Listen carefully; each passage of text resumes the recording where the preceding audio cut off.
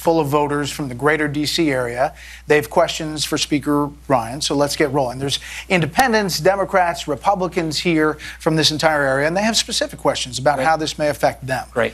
Let's start with Wendy. Wendy, where are you? Where's Wendy? If you can stand up and say your name, where you're from, and what your question is. Sure. Hi, Speaker Ryan. Good evening. Wendy. Hi, my name is Wendy Osefo. As a millennial and as a professor at Johns Hopkins University, my question is rooted in higher education access and affordability for families.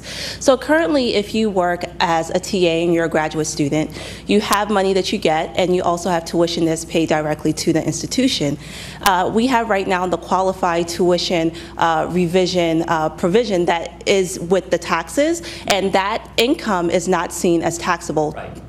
But with the GOP and the plan that's set forth, it would be seen as taxable income. So how do we make it so higher education continues to be affordable and accessible for all people, and making sure that with this great plan, that's able to be done? Sure, it's a really good question. This is a very niche piece of the tax code, which it is, as Wendy says, which is if you particularly work for a university, you can get free tuition, which is given to you, and that is not now considered income, and this would be considered income under the House version of the plan. I don't think the Senate does that. So there's a difference in positions between the House and the Senate.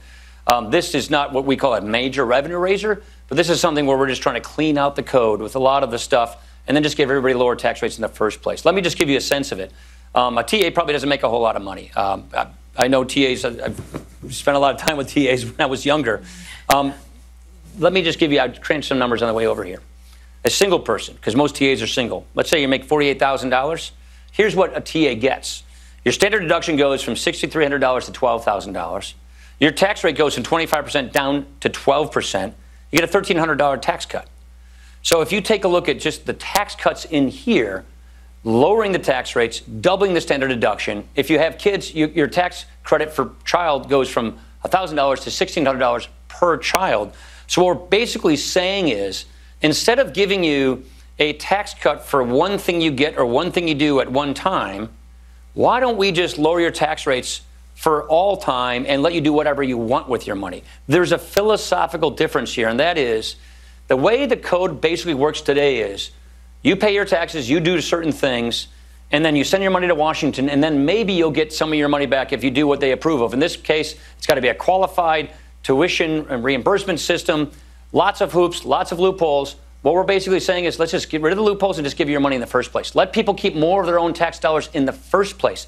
Take less money out of your pocket, out of your paycheck to begin with, and then you decide what you want to do with your money. That's the purpose of this. The median household in America makes about $59,000. That person who runs that household is going to get an $1,182 tax cut the first year. The average family, the median family in America, makes about $73,000. That's two parents, two kids. They're going to get a $1,600 tax cut the first year.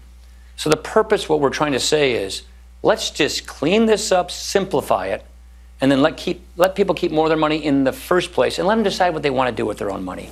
And that is the basic philosophy behind this Tax Cut and Jobs Act.